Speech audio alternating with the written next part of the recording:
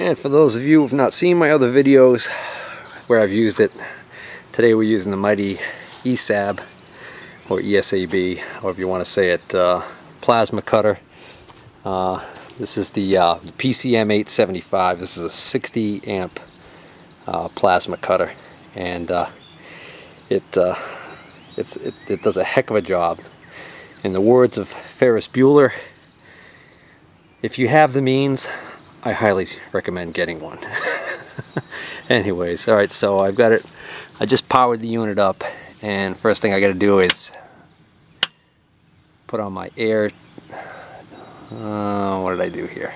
Did I turn it on? Oh, I can hear the boiler down there in the cellar from the open bulkhead, and I thought that was this thing running. I haven't turned this on yet. There we go. So, power it up. And we air test. And I'm looking for about 70 psi, and that's right at about 75. But when you stop, it actually will come back up to a higher level. Now, why isn't that fault? What's going on here? Something's wrong. Oops, I had inadvertently hit the trigger lock to the unlock position. What that does is, when it's in the unlock position, when you press the button, it starts, and when you release the button, it just stays running. So that is what the deal is with that button right there. So if you put it in the lock position, it basically, when you press the button, it'll turn on, and then when you release the button, it'll shut off. The reason why you still hear the air flowing is because it's a post flow for the air. Okay, so that's the deal there. Okay, so we are ready to go. Well, almost. I need to put my safety gear on. I need to get my helmet out. Yeah, you've probably seen some of these guys that are just, you know, they're real cool and everything, and they're using their sunglasses when they're plasma cutting. Not this guy. I want my helmet on for a face shield for one thing, and then also I use a lighter shade, but I like to use the helmet for this kind of a process. Now the obligatory few words on safety. I mean, you hear everybody talk about safety when you're showing how to do something. I am by no means an expert on the subject, but you know, some guys are going to look at this video and think it's overkill for plasma cutting what I wear. Some guys might think, hey, he really should be wearing X, Y, or Z, and if you want, leave comments to that effect. I'm always willing to pick up tips and try and implement them when I can, when it's economically feasible, especially. So what I like to do is auto darkening helmet. This is a 3M speed glass. Love this helmet. Very good investment. Especially, I mean, if you're a beginner, there's nothing that can beat an auto darkening helmet, even if you have to settle for a cheaper one. This is a pretty high-end helmet. It's got a larger viewing area, which that's one of the pluses when you get into the more expensive helmets. A leather apron. Okay. This is what I wear when I stick weld. This is what I wear when I plasma cut. A welding shirt buttoned all the way up to the neck so you don't get flashed. That's where you get the equivalent of the worst sunburn you've ever had in your life. Never experienced it. Heard people talk about it. That's why I button all the way up. Try and keep that all covered up. That's why it's long sleeve. That, of course, you don't want this spattering on you, burning you. You see some old veteran guys that got burns all over, scarring all over their forearms. Don't want that. Leather gloves, welding gloves. The new edition. This was in the Wells Index Horde. What I call those videos. That there was a welding cap in there. So ran it through the wash. Now we got one. So that goes on like this, and anything that sparks and flies up and wants to come down on the old bald noggin of mine won't leave nasty little scarred burns there. So that's. I'm gonna shut the camera off while I suit up. Well, in the words of Jody from weldingtipsandtricks.com, let's churn and burn. think that's what he says. I don't know. I think I've heard him say it in one of his videos. Check out his website and his videos on YouTube. A lot of good information on there. That being said, let's go to work. I didn't really clean off when my ground clamp is. We'll see how that is, because the bushing on the inside seems like it's a pretty good grounding surface. We'll see how it acts. If the plasma cutter is acting up, then I'll know I probably got a bad ground, and we'll grind the spot. Speed square.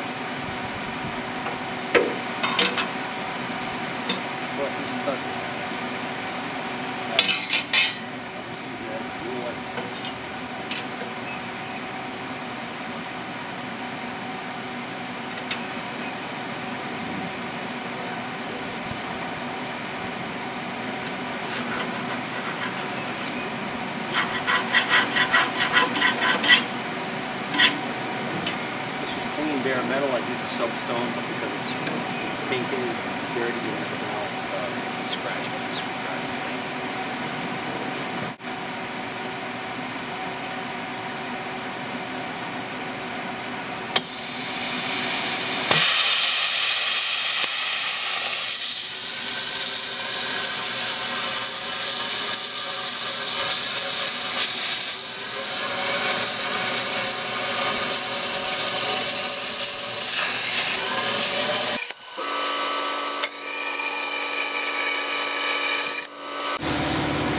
Good to stop every once in a while with the brush fires like that one.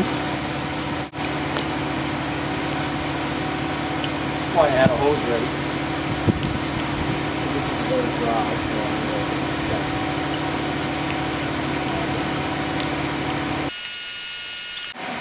Now that little fire spread pretty quick fast, so that's why it's always a good idea to kind of keep checking around and see what's going on. You know, in this particular case, I had the water ready because I expected I was going to have an issue. But, you know, if I hadn't had my hose set up ahead of time and everything, I just could have, you know, well, this most of this stuff down here is pretty low, and it's dry leaves and stuff. Oh. This is going to be a little trickier. I think I just use this as a guide.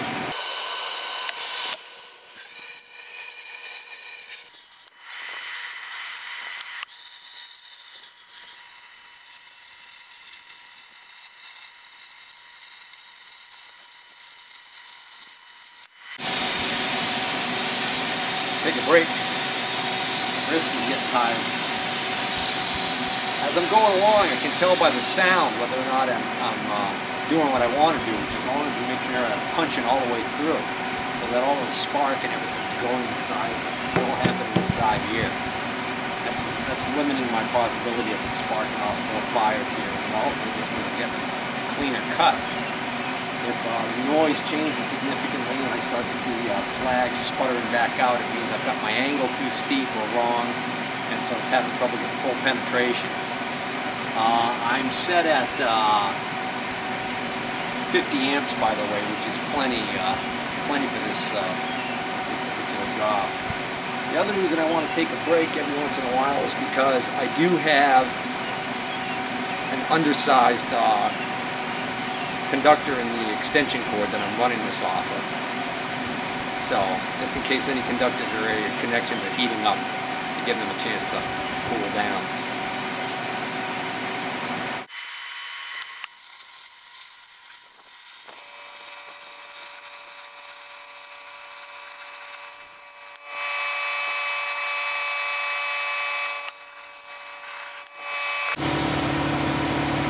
I'll definitely have to look at the video later and see where that was. I think I almost lit my head on fire. That's as low as I'm going to go there, because I'm almost at the bottom plate. So I'm going to scoot around the other side and cut the other side the same way. And then we're going to get the loader over here and flip the whole thing over. And make what should be the last cut, essentially with this whole heavy section off of the boom that we're going to use.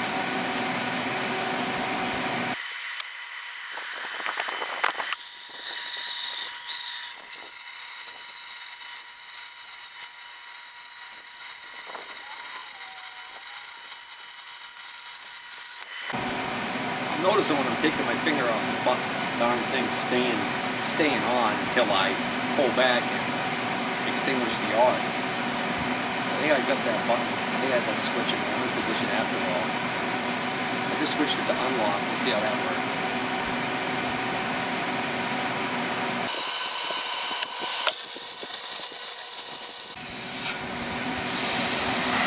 That was it. I got an unlock. As soon as I take my button off, the arc stops. That's what I wanted.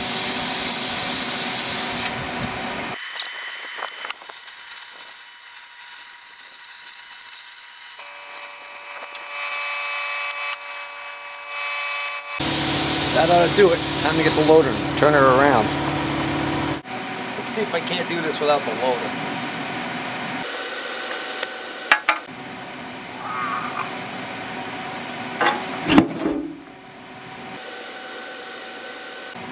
I think that'll work.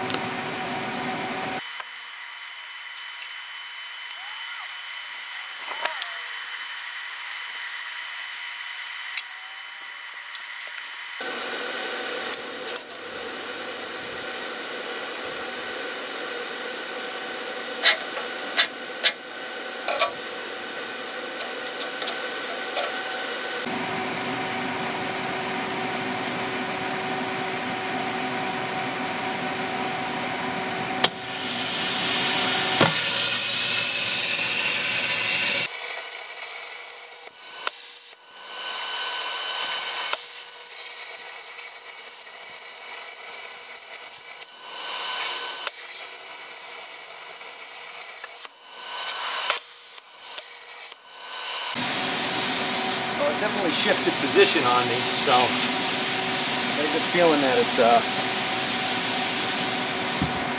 broke free.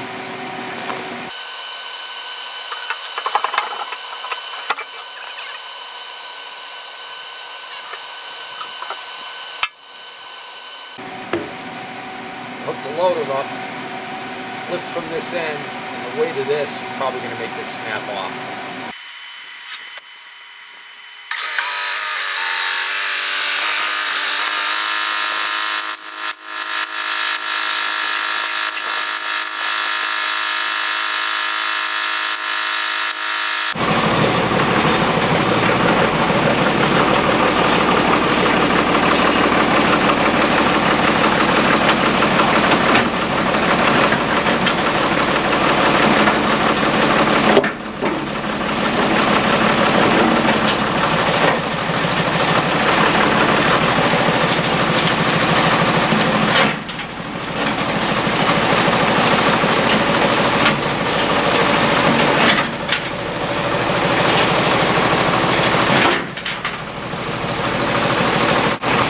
That sucker is on there a lot better than I thought.